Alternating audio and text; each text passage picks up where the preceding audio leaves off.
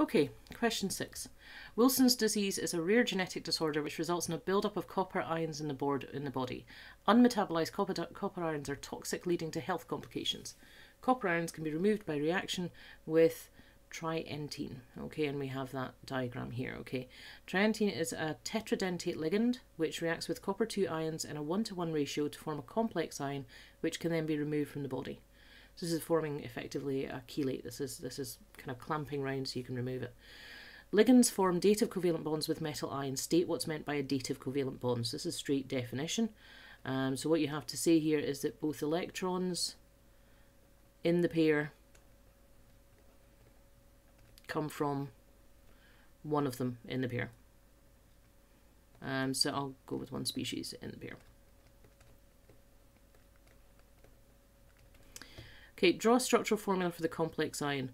Right, I'm telling you right now, I sketched this out because what I do is I work the answer and then I check that I'm totally with the mark scheme and then I come back to it. And I started drawing this and I ended up with some very strange shapes. And then I looked at the mark scheme and I was incredibly relieved that I don't actually have to get the angles correct. What you have to have, which was certainly what I doodled but was a bit dodgy. Okay, so you need to have the copper ion in the centre. You don't actually have to put the charge on there, but if you do, you obviously have to say that it's 2+, but I didn't bother. Okay, and then you need to have this ligand wrapped around it so it connects at 4 points. And what's important is that the 4 points are going to be to the nitrogens because that's where you're going to get your lone pair available to make the bonding. Okay, so you have to get the structure right as well. So mine looks pretty dodgy but would get the mark. So I had my NH2 and then trying to get my angles going. So I had my next NH2, well NH, sorry, and then my next angles NH. It's really difficult to draw this. And then my next NH2. It is not the neatest, but what's important is I could then, I'll do it in a different colour so it's a bit clearer here, I could then draw my bonding to the copper and all to the nitrogen, and my structure is correct to this formula. Yeah, I'm expecting some weird and wonderful ones, but it has to follow that. Okay. Right, zinc ethanoate can be used to treat Wilson's disease. Zinc ethanoate can be prepared from zinc hydroxide and ethanoic acid. Name this type of reaction. Well, that's just an acid and alkali, so that is just neutralization. Okay, zinc ethanoate is a salt of a weak acid. State what's meant by a weak acid. So weak acids only partially dissociate to ions in solution. Straight definition. Okay. Right, a student carried out an experiment to determine the value of Y in a hydrated zinc ethanoate, and you've got the whole formula for that one. 5 gram sample mass was heated until all the water was removed and a constant mass of 4.18 grams was obtained. Name the piece of apparatus that should be used to store the zinc ethanoate while cooling. Okay, that is a desiccator.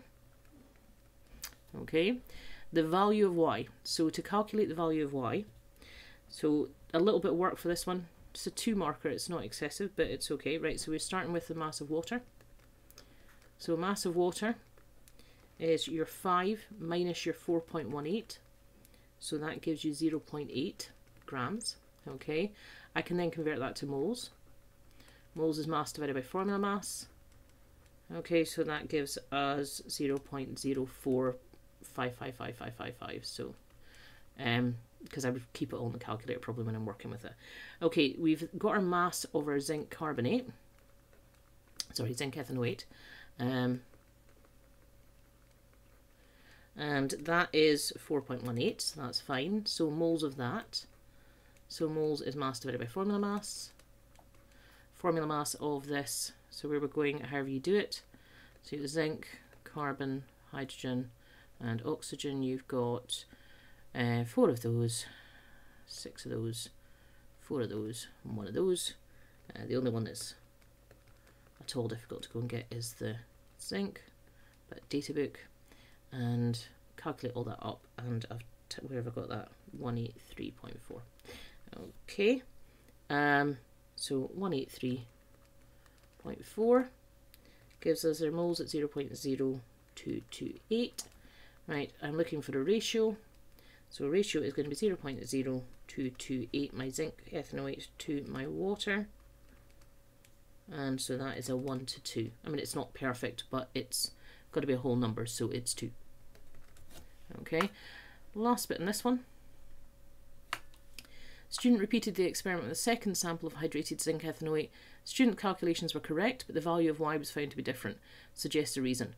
Okay, so we could assume that they're not good at the experiment, so that could mean that they didn't fully dry it. You know, they didn't take it to constant mass, basically. You could say that they didn't cool in the desiccator, because that would mean that you get rehydration happening as it cooled down, so that would work. Assuming that they were actually spot on with their experimental work, then there's other things that could have happened, so it might not be a pure sample.